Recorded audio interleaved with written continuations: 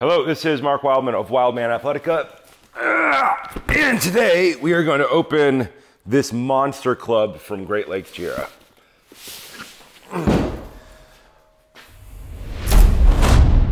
Today we are going to be using my favorite kitchen knife to open this box, a Station 9 number 2. I have a club already from Great Lakes Jira.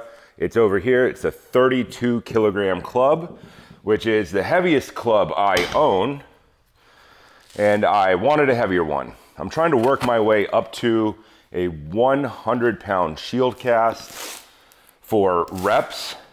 So in order to do that, I need heavier and heavier clubs. These are giant chunks of iron. Man, this box is really, really solid. All right, what's the best way to do this? I gotta say, these boxes actually hold up very, very well in shipping. They actually square when they show up, which is pretty rare if you order super heavy kettlebells or clubs. Oh man, third layer. There we go. Okay, all right, this is gonna be hard. Always put your knife away.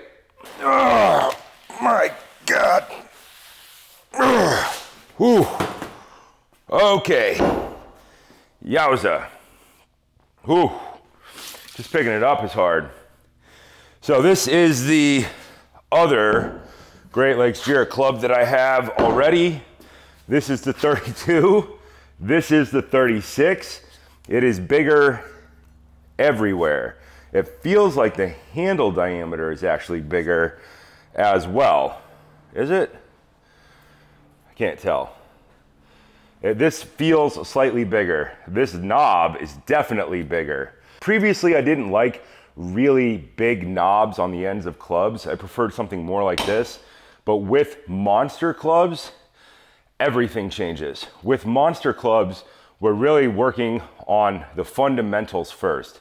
So I've been working with this 32, and I've been working on shield cast, front squat, and swing clean. Think of it like deadlift, squat, press. But in order to make the 32 feel light, you eventually have to have a heavier weight. So the 36 is 79.2 pounds. This thing should be an absolute monster.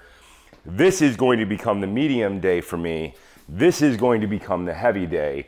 This is going to be low rep. This is high rep. This is already up in the 10 sets of 12 range right now. This is going to start with, I don't know, sets of 1. This is the heaviest club that anybody I know has. So let's see if we can shield cast it without ripping our spine in half. That actually becomes like a real danger with something this heavy. All right.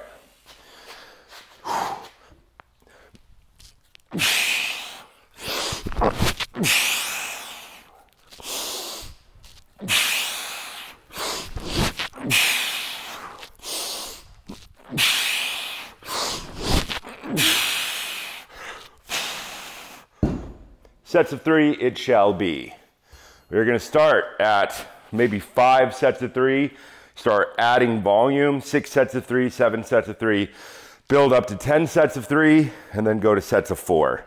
Think of these ultra heavy clubs like deadlifting really big weights. You know, this is like kind of like deadlifting 450 only for shield casts. All right, let's try some on the other side. 2 feet point straight ahead. Top hand is the important one. Elbow lock, sit back in the heels. It's not a lot of weight to swing. It is a lot of weight to catch.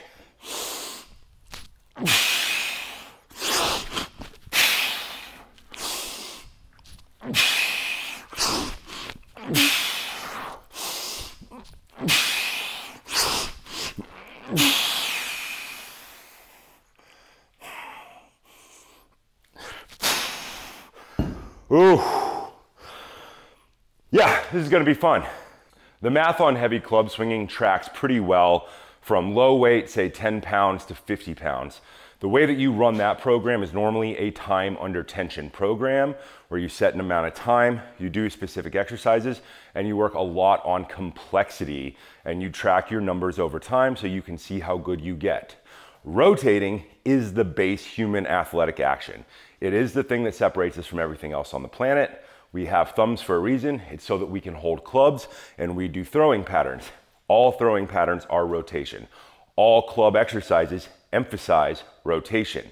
They make you better at it, they make you stronger at it, they make you less susceptible to injury. When you have big jumps between weights, like these 4K jumps, instead of 1.25 pound jumps that you get from adjustable club systems, the math on everything changes. How you train changes.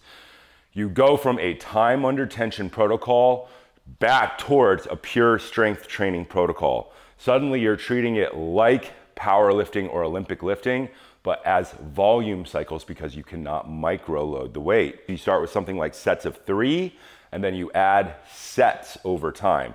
Your breaks are long because the weights are incredibly heavy.